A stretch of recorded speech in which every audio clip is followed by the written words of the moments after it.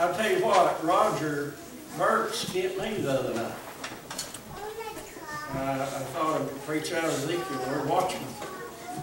And I thought, nah, he's burning my eye.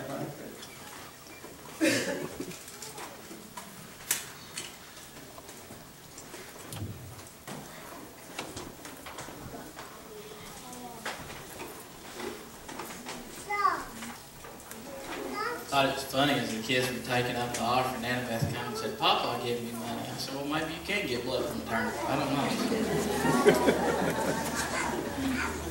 She was pretty excited about it too. How many of you know that Christmas is coming? Right?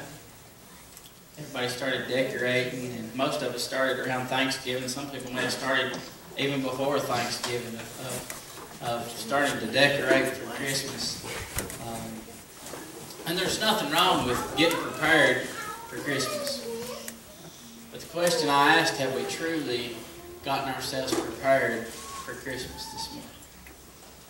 Have we truly gotten ourselves prepared for the real reason for the season? You say, Michael, it's not hardly Christmas yet. What are you doing preaching a Christmas message?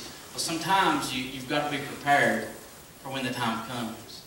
This morning, if you've got your Bibles, you can turn it over to Luke chapter 2. Luke chapter 2, and he's going to have it, Shane's going to have it on the screen. So, and it is kind of the part of the Christmas story. We're going to start reading verse 1. And we're going to read Luke 2, 1 through 7. Luke 2, verse 1 says, "As it came to pass in those days that there went out a decree from Caesar Augustus that all the world should be taxed. And this taxing was first made when Cyrenius was governor of Syria. And all went to be taxed, everyone in his own city. And Joseph also went up from Galilee, out of the city of Nazareth, into Judea, unto the city of David, which is called Bethlehem, because he was of the house and lineage of David, to be taxed with Mary his espoused wife, being great with child. And so it was that while they were there, the days were accomplished that she should be delivered. And she brought forth her firstborn son, and wrapped him in swaddling clothes, and laid him in a manger, because there was no room for them in the inn."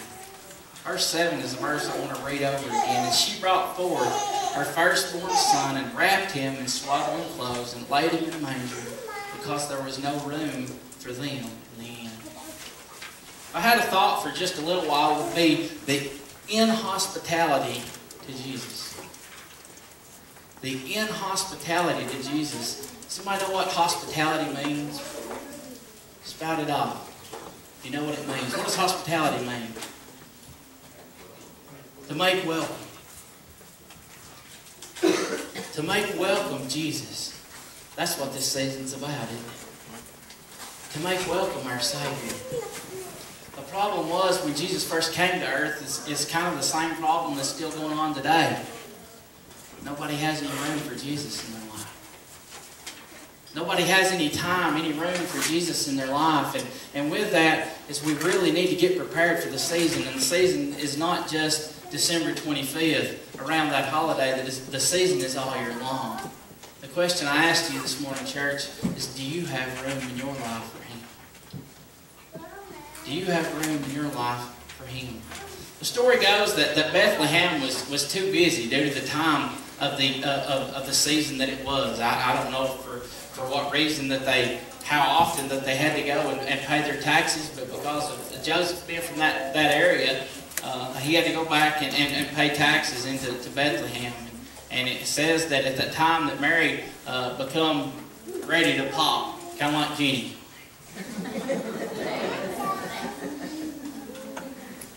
They picked on us boys in Sunday school class all morning, so I've got to let them have it back. Sorry. But in that for whatever reason was, the time come for her to be delivered. And at that time that there was no room for them. So whether you believe that it was in a cave and that they called that the stall, or whether it was in a barn, or whatever the reason was, that town had no room for Jesus at that time. That town had no room for our Savior. There was some inhospitality toward Jesus. You know what I find is funny is that we all say we have time for Jesus and we all want to thump our Bibles. Has anybody ever seen anybody like that? They're a Bible thumper that they say they go to church and they've got their Bible. I read an interesting fact the other day that this Barna group estimates that 9 out of 10 Americans have at least one Bible in their house. That's not that hard to believe, is it? That 9 out of 10 people have a Bible in their house. So if that's the case, then that most American homes have about 5 copies of the Bible in their house. And they estimated that if that was the case, then there would be 1,426,500,000 Bibles in America alone. And if that was the case, there would be enough Bibles just in America alone to be able to go around the world twice if they were placed end to end. So that being said, Jesus is in people's homes, right? He's in the Word in people's homes. But have they applied that to their lives? In John, over in John chapter 13, verses 34 and 35, I think Shane, I've loaded them up too. Jesus gives us an example of what it takes to truly have Jesus in our lives. To truly, hospitably invite Him into our lives. Verse 13 and 34 and 35 says, "A new commandment I give unto you, that you love one another as I have loved you, that ye also love one another. By this shall all men know that ye are my disciples, if you have loved one another." That you have loved one another. That's how we know that God lives in us, right? Is that what He's saying? That's how God knows, or how the world knows that God lives in us, by how we love others. God knows that we know love because that's how we become to know true love, is because we've accepted Jesus and He is love, right? God is love. Does everybody agree with that? Is everybody awake? This is yes. This is no. Yeah, alright. Everybody's awake. What I saw this morning was true love. If you couldn't feel the presence of God in the room when everybody started coming together for one common cause, because we've got a church member that's sick. That's the love that we have for one another. That's what being hospitable to God is all about. When you care about somebody enough to move on their behalf. When you care about someone enough to give up a little bit of your time to show them love. That's what the Christmas season is about. Are you this morning willing to be hospitable to God? Are you this morning willing to invite Jesus into your life? Now, I'm not talking about just because you carry a Bible into church doesn't mean that you are being hospitable to God, or being hospitable to Jesus. Just because you come to church doesn't mean that you're being hospitable to Jesus in your life. Is there some inhospitality going on in your life that you've not given everything to Him? The Bible says that we can claim that He is Lord, right? Let's get interactive again. What does that mean? What is the definition of Lord? Does anybody tell me?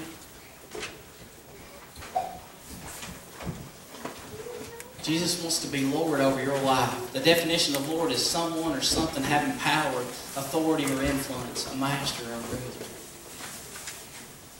And you let God truly be Lord over your life and invite Him in. Invite Him in. Invite Him in to stay. That's the way He wants it. That's when you truly show the love for others. The love that Christ had for you is the love that you're supposed to show for others, right? The Bible tells us that He went to prepare a place for us.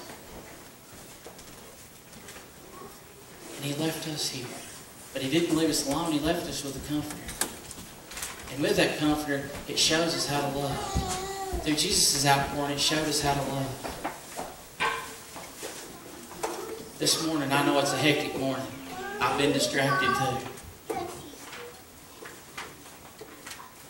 But are you truly allowing Jesus into your life? Are you truly inviting Him to come in and abide in your life this morning? I know it's around the Christmas season and it seems like everything's so hectic, and I went to Annabeth's program the other night, and it touched me so much because they say that Jesus is not in our schools. Anybody heard that? Every little chance that people got to sing little solos in Annabeth's program was about Jesus. You know the way to get Jesus back in our schools? It's for our kids and us to take Him there. You say, Micah, you're getting way off on a tangent. No, that's how we show love for others. It's to show them what Jesus truly is. To show Him who He truly is. To show Him what He's done for them. I thought as a little girl sung Happy Birthday, Jesus. That's the meaning of Christmas. You know, sometimes, and I'm guilty of it myself, we get tied up so much in the gifts that we've got others. What are we getting for others? And I'm not saying that that's bad, because I get caught up in it as well. Because it's the spirit of giving. That's what Jesus did for us, right? He gave His life for us. But this season, let's plan to truly celebrate what Christmas is truly about. Let's get prepared, not just prepared by getting our tree up and our decorations out and our Christmas dishes on the shelves and worrying about making our Christmas mix for everybody to munch on and everything else. But let's truly remember what Jesus truly is. And that's love. And through that love that He showed us, is we show others. That's how we love Him. Is how we love others. This morning, I want you to bow your head with me. I usually put a keep it real moment in the sermon, but I want us to get real with ourselves right here, with our eyes closed. I want you to ask yourself this question. And you don't have to come to the altar and get things fixed up. If that's where God tells you to come, you better come there. But I want you to ask yourself the question, am I putting Jesus number one in my life? Am I putting Him first? Am I truly showing His love to others? When people hear me talk, am I glorifying Him? Glorifying myself? Or not very glorifying at all?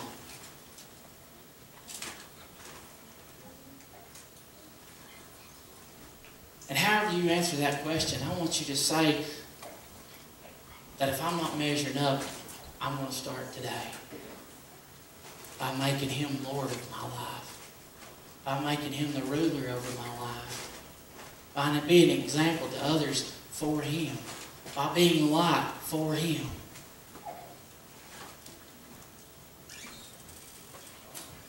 And if you can't measure up to that, if you can't say that, I pray that you turn your life over to Him and come and get things fixed up.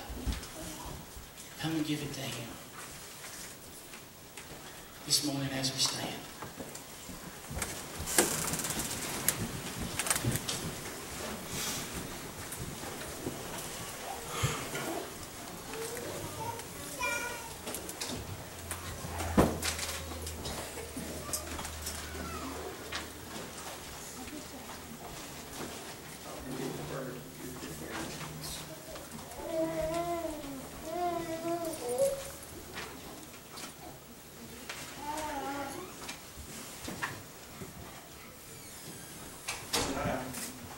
That message or read that scripture, I take myself back to where I didn't have time for Jesus. I was so busy and caught up in my own world and doing my own thing. And I think that's what we see today, that everybody has to do something all the time, and it seems like there's no satisfaction in their life or heart. If those that are rich just wants to get richer, and it seems like those that are mean just wants to get meaner, because they don't have nowhere to go. There's no refuge. They don't make room for Jesus. I was like that. I was.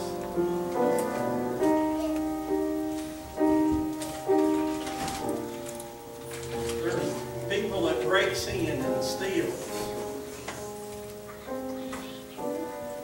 And seems like they get a lighter penalty, and the next thing you know, within a week or two, I know of circumstances within a week or two, they've done it again. They don't have peace. This morning, how many knows beyond a shadow of a doubt that you made room for Jesus in your heart? How many knows beyond a shadow of a doubt that if troubles do come, or we have to look up and say, the Lord is my shepherd, or maybe the storms of life seems like they're just crashing in.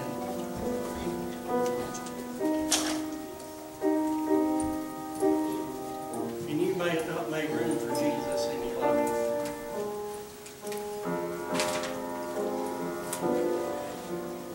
Can you honestly say, me and Jesus has got a good thing going? Me and Jesus has got it all worked out. Can you honestly say that? I mean, this Christmas, you know, if we didn't have $1, I've learned that it ain't the gift that we receive. It's the gift that's given. And it's not all time and money and whatever. I can still remember my aunt that we went every Christmas to visit. And you know what? What's really so interesting, or what's really pleasing, that they had $40 to do a month. That's all they drawed. Can you imagine living on $40? My heart was crazy when I thought they didn't have enough for themselves, but yet they done for others. But every time we went down there, hey, Liz, Lois, she had a socks or something for us. Went in there in the drawer, pulled out that old extra drawer, pulled out that pair of white socks. I'll never forget it.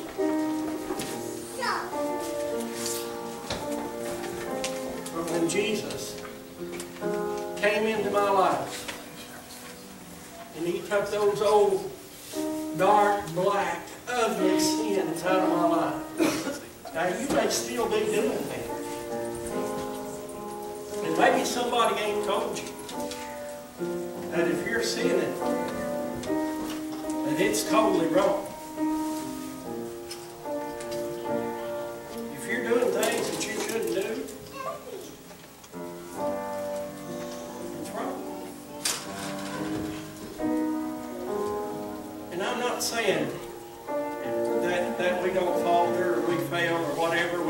You look at somebody, but I don't look at somebody. I've got that line right.